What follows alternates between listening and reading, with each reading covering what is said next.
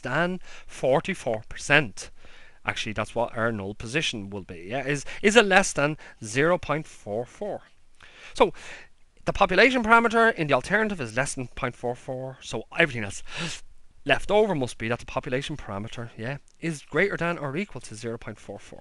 Okay, so that's our hypothesis. Okay, step 2 is to define our significance level. The significance level. Okay, now the significance level is, well, it's this particular percentage. It's alpha. It's 1%. So alpha is equal to 0.01. That's what 1% is as a decimal. Okay. Then finally, what we have is we have our test statistic. Test step 3 is our test statistic. Okay. Our test statistic. It's a z. Z is equal to the evidence minus the null position divided by the null position times 1 minus the null position. That's the if it wasn't right, divided by the sample size, and it's the square root of that. Okay, so it's the square root of that particular thing here. What does that give us from a numbers perspective? P is 0.4. Let's say 0.4 minus pi is 0.44 divided by pi, which is 0.44 times 1 minus 0.44. Okay, pi times 1 minus pi. Now see, that's pi. It's not pi as in the quantity which is the ratio of the diameter of a circle to its circumference. Yeah, okay, 3.14, so and so on and so forth. It's not that number. It's pi for p, proportion. Yeah, it's the population proportion divided by n, our sample size, which is 1,000. Okay. And this is the square root, so we've got the square root of this particular quantity here. Okay, so when I do this in stages, okay, what I end up with is my z score is going to be equal to, well, 0.4 minus 0.44 gives us minus 0.04. It's negative, so this test statistic is going to be negative, which needs to be divided by. Okay, and let's just do this in one go here. Actually, let me just do the numerator here. Okay, in this part of the fraction, so it's 0.44 times 1 minus 0.44 times 1 minus 0.44. Okay, that gives me a value of 0.2464. So I have 0.2464 must be divided by 1,000, and that's the square root of that here. Okay, so I'm going to just do this square root here now. So it's the square root of, open brace, 0.2464 divided by 1,000. Divide that by 1,000 and close my round brace.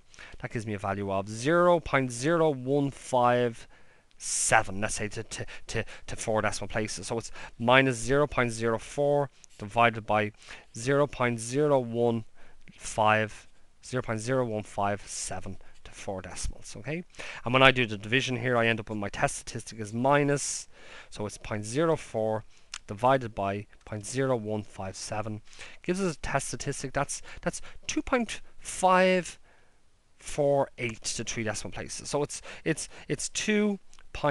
minus 2.54. Well, let's actually go to 4 decimal places. It's minus 2.548. Sorry, 778 to 4 decimal places. Okay, you probably need to agree with your examiner or your lecturer how many decimals you should round to. I've actually rounded to well, these were given into 2 decimal places. I probably should have gone to 2 decimal places, but I would have lost accuracy. So my test statistic, and anyway, in this case is minus 2.5478. Okay, so that's actually just basic arithmetic here. Okay. We haven't done anything really difficult, I think, up to this particular stage. Well, the hypothesis is probably the most challenging thing to frame. Yeah. So what I need to do now is I need to develop, okay, the critical values. Okay. So our test statistic is a z statistic, so it follows a z distribution. Okay. So I'm going to have to figure out my critical values. So step 4 is my critical values. Okay.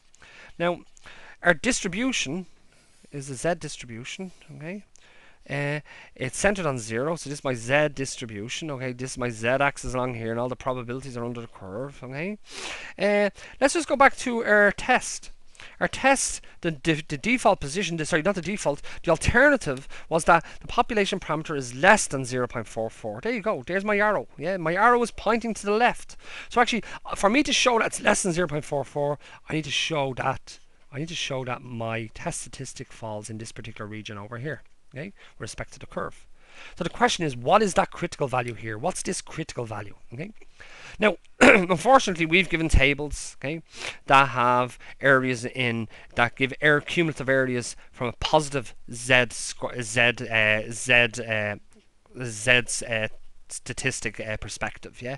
So actually, this Z score, this critical value here, needs to have all of my significance. It needs to have 0.01 of the area under the curve needs to be to the left of this particular Z score. Okay. Now, through symmetry, the symmetry of the curve, when I flip this over, I get a curve that's still centered on 0, but this critical value goes over here, okay, and this area becomes over here, and there's 0.01 of the area over here, so there's going to be 0.01 of the area over here. Now, our tests, our Z tables gives us areas to the left hand side of any Z score. Okay, so it gives cumulative probabilities or cumulative area up to a Z score. So actually, what I need to do is I need to find the critical value that has, or the Z score that has, well, the total area under the curve is 1. The area to this